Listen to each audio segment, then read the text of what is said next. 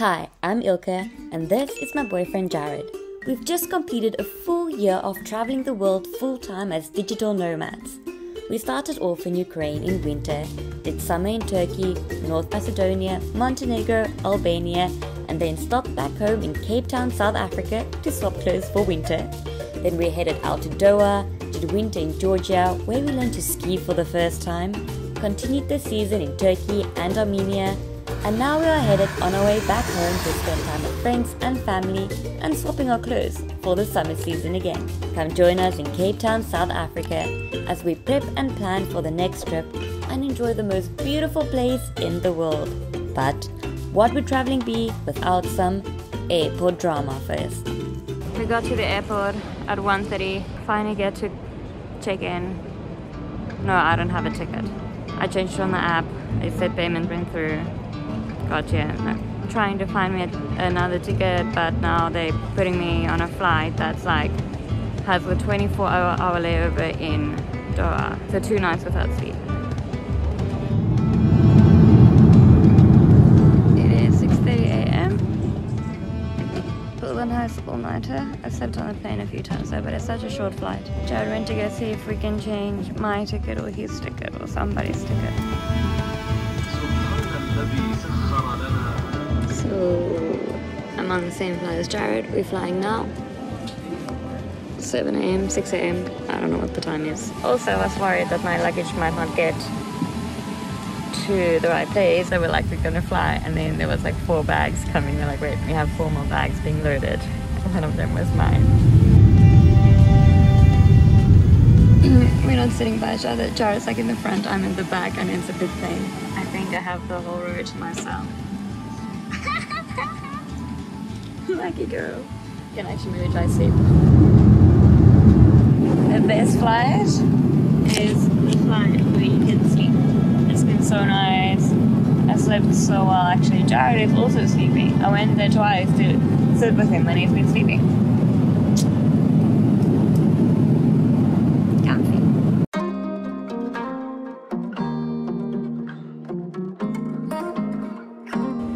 We made it back to home safely in Johannesburg, South Africa. We got our bags, yay!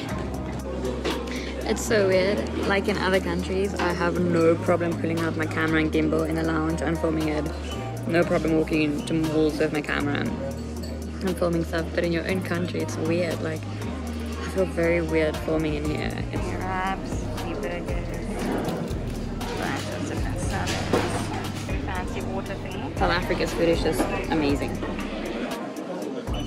And the wine. I missed wraps. The wrap was so good. And the salad was so good. We have really nice salads and wraps in South Africa. Good to be back in Cape Town. What's happening? You said Turkey. No, Cape Town. Good to be back.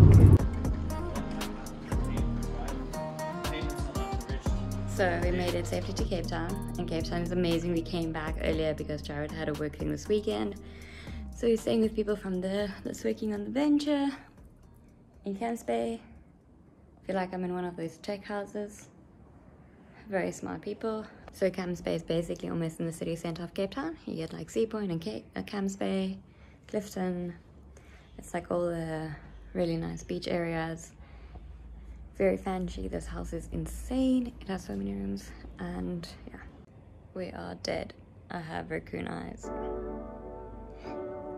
I'm probably won't be filming much the next few days because it's like a work thing for Jared, so I don't want to be like, yeah.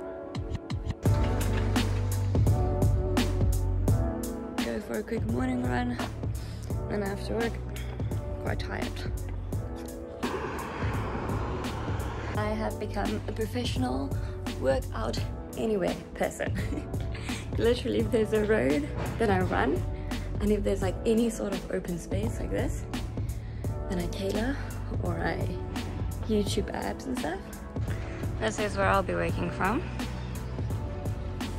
I can work from here every day, not bad. We went for a quick Saturday morning walkie to the beach, Camps Bay Beach. home. Isn't it pretty?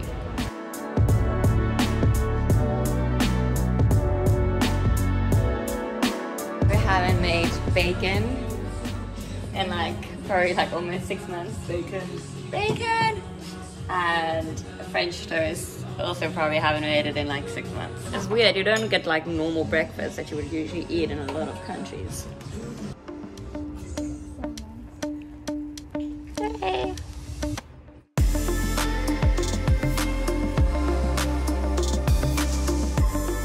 So we're staying at my best friend's house in Ops. They bought a big house. Very impressive as young people. When back home, our schedule is pretty packed and planned well in advance to make sure we get to see everyone and get all the doctor appointments, visas, passports, and we usually stay with friends and family because we still work full-time in the week, so it enables us to spend as much as possible free time with them.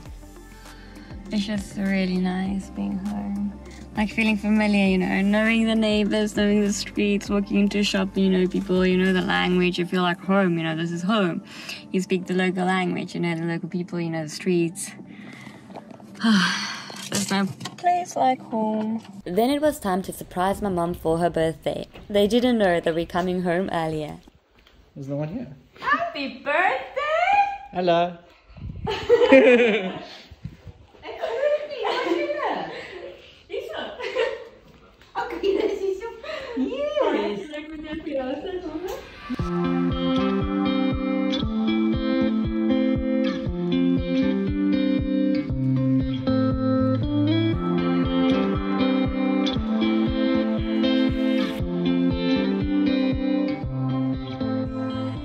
There is really nothing like being home.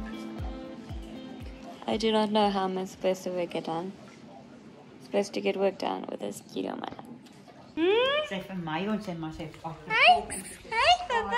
Hey. Oh, zo'n mooiste kijkie.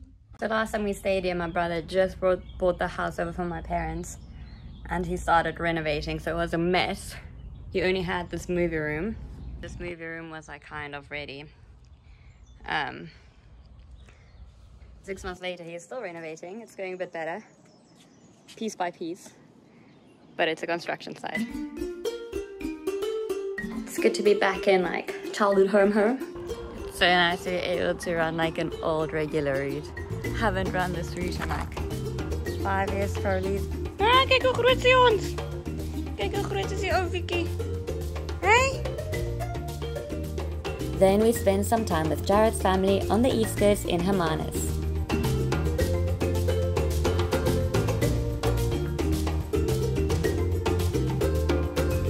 And back to Langebaan with friends.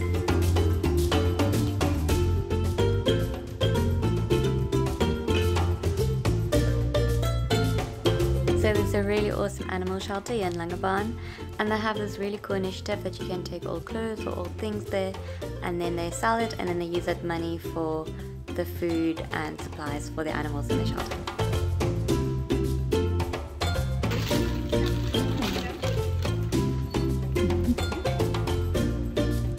So the lady was saying that they're open 6 days a week for stuff to come in. They have about 60 animals in welfare that they feed, and the hospital bill is about 50,000 Rand a month. The rent to keep the animals in this place is 15,000 Rand a month.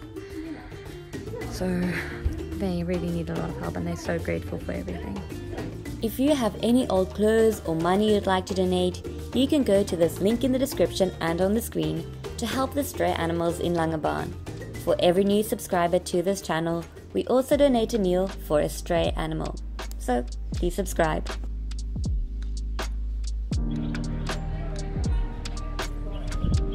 Okay, jij te roken.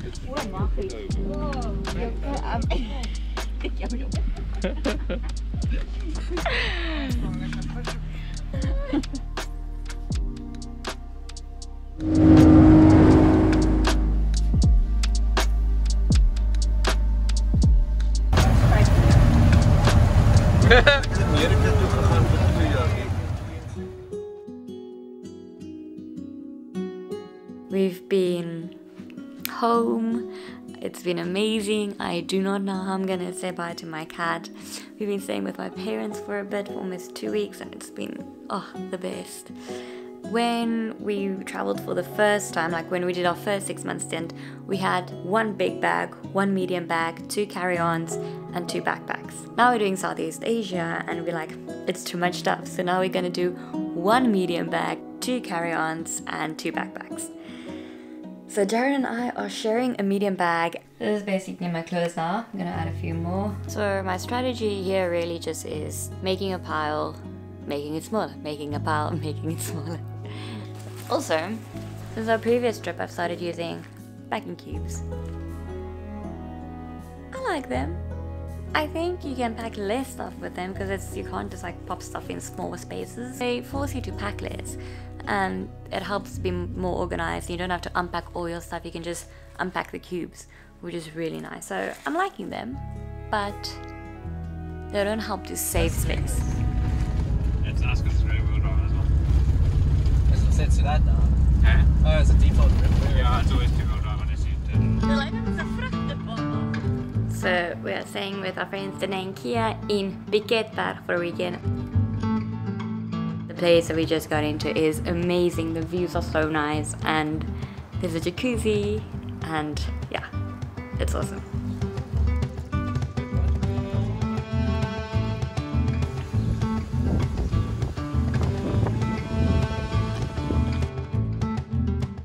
So if it's cold, you can swim in the jacuzzi, and if it's hot, you can swim in the pool. And it has an amazing view. And there's fans, and there's a breeze. I had to say goodbye to my parents today.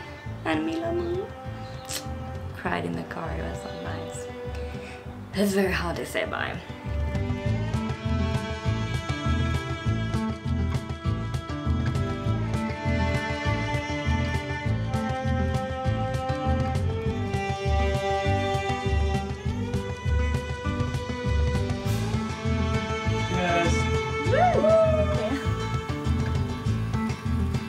Put it like that.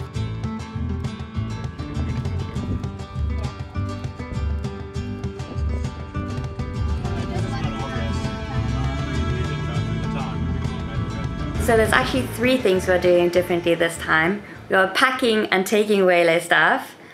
We haven't booked many accommodation. We have accommodation for the first time because we had to book it because of the Thailand pass. For the Sharp Plus designated government hotel thing. And then I'm decanting stuff. Because we're taking so little stuff, my toiletries are just heavy and taking so much space. Oh, and Jared and I are sharing a toiletry bag basically. Minimal living here. Yeah, so I'm decanting stuff. So yeah, I've been decanting like purple shampoo and conditioner, and yeah, it's a bit messy. I have to wash this stuff, so.